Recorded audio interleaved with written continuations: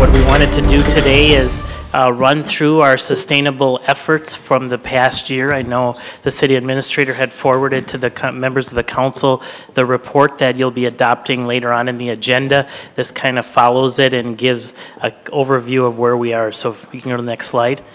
So in 2014, the city of Sheboygan became a Green Tier Legacy Community. This was an initiative with the League of Wisconsin Municipalities and the Department of Natural Resources, and it was really the working collaboratively with other communities on sustainable initiatives that really drew the committee together on the task force at the time, the sustainability task force together on developing a mission and a goal and a plan as to where our sustainable efforts for the community were going to go. So each year we're responsible to submit an annual report to the Department of Natural Resources reporting our accomplishments for the previous year, and that's what this presentation and the report you'll adopt is doing. Next slide.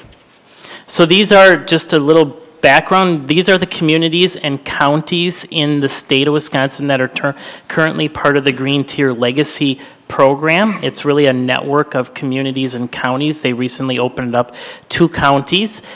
So there's a pretty good presence around the lakeshore, and then separate, kind of spread out through the rest of the county, the rest of the state. Next slide. So under the Green Tier Charter, these are really the benefits that we get for being part of this group. The networking opportunities with other communities where we can share best practices and things that have worked.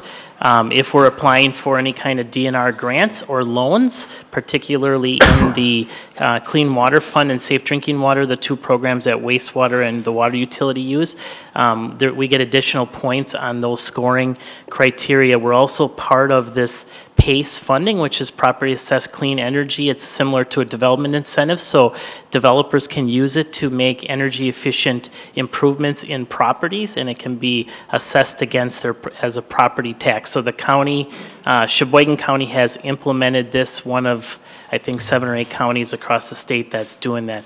It also allows the city to apply jointly for grant opportunities. Later on we'll talk about some of those. We recently were awarded a tree grant for Emerald Ash Borer. They've done some energy audits, and we're working on a 3-year grant with them on health initiatives in the community. Next slide. In 2014, the city council adopted the city's first sustainability plan. So each year's action items that we across all the departments use are consistent with this plan. We're working to update this plan and at the end of 2019. It's a 5-year plan, so we'll take a look at where we are and where we're going and make changes to that. Next slide. So starting with the accomplishments in 2018 under the energy, there was 2 new events that were led, particularly with Mayor Vandersteen around Bike Month in June. There was an event called Bike with Mike, where it encouraged residents to come out and bike the city, and it was kind of a listening session on your bike. And then Taco About Biking was held in conjunction with Activate, and it was an event encouraging people to talk about biking. It was held at Evergreen Park, and they ate tacos and talked about the biking in the community and what could be improved and what we're doing well and all of that. So there was a very well-received event. Next slide.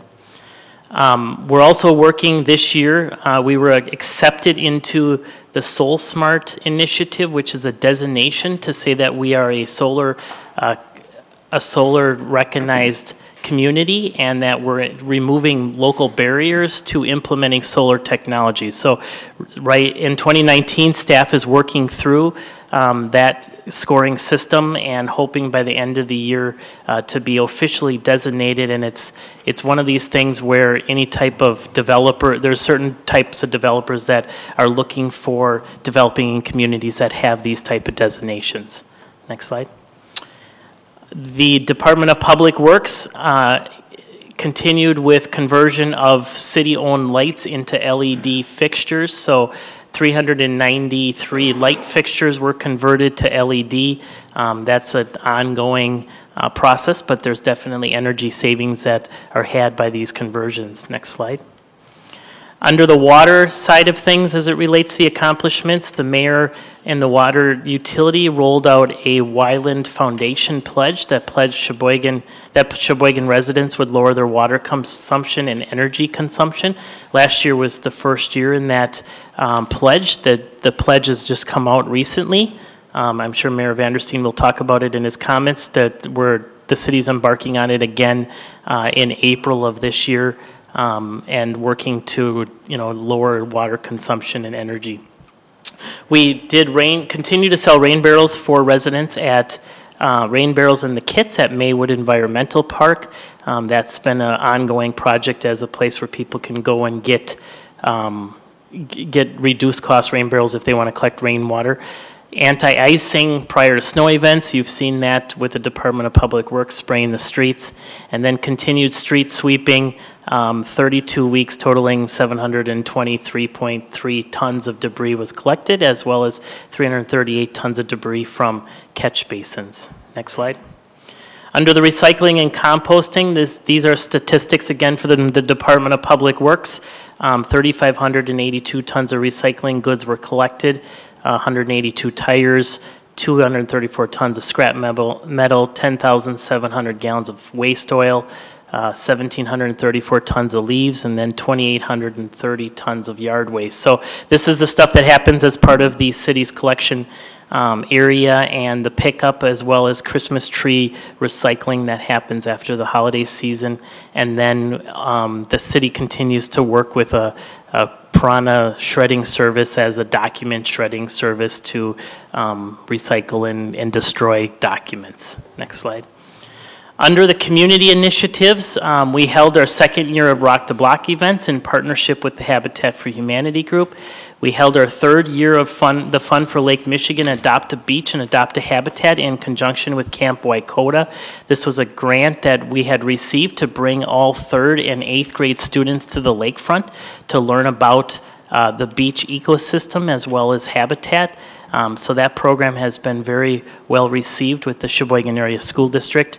And then in late 2018, we became part of the network known as the Wisconsin Active Together, which is a network that's encouraging people to get out and be active in their community with bicycling and pedestrian walking and those types of things. So we're just new into that network. We were one of 7 communities in the state that joined it in late 2018. Next slide. In partnership with the Department of Public Works, the Adopt a Park, Adopt a Trail was implemented in our parks with a number of, and trails with a number of projects underway. And the Mead Public Library held a winter green event that I believe was related to seed sharing and some other things that and programming that they did in the February to get ready for the spring season.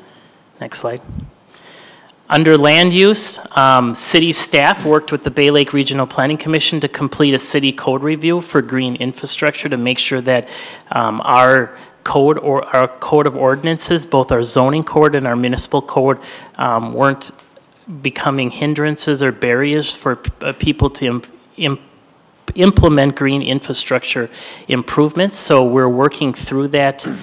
Today, Mayor Vandersteen sat in on these meetings with us, and we'll be probably coming forward in 2019, working with the city attorney's office on some changes to our ordinances to make it easier for people to implement green infrastructure. So these could be things like rain gardens and infiltration beds and those types of things, particularly as it relates to stormwater management. In partnership with the Green Tier Initiative, we received $20,000 for new trees to replace emerald ash borers. So that was a benefit of being as part of the network. They applied for the grant, and they'll be funneling us the money here later in 2019. And then, as we all know, the renovation of City Hall into a more energy efficient building. Next slide. So that's it for the year. The report is in your packet. If there's any questions, I'm happy to answer them, but it's a collaboration amongst a number of departments, and we continue to, do stuff in the most sustainable manner as we can. So thank you.